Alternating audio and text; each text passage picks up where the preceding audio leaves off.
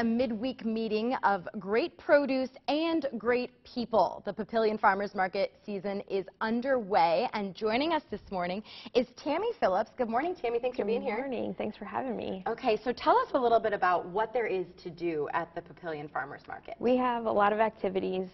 We are going to do some special events going on once a month, family-friendly events.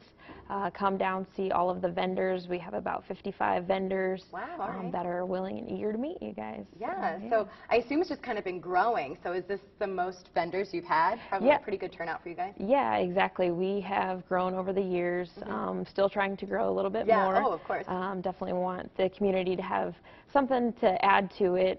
Bring your family down. We've got some great produce, some great other vendors that are down there.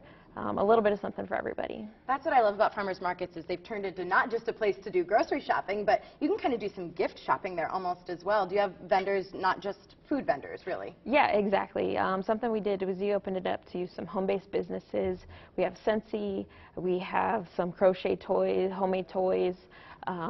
Like I said, a little bit of everything for everyone, all age groups. And especially if you're looking for something unique, and it's a great way to support those local businesses as well. So what's your favorite one that's there right now? Favorite one, gosh, it's hard to say. Probably a tough question. I sprung this one on. It's not in the script, so. Definitely love the food vendors.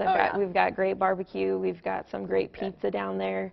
Talavera Foods, they've got some great hummus and cheese spreads. So a wide variety. Exactly. And you guys have free concerts too, is that right? We do. We have some free concerts in the park. It's just music on stage. It's sponsored by Dingman's Collision Center. They've been a great supporter of the farmers market music.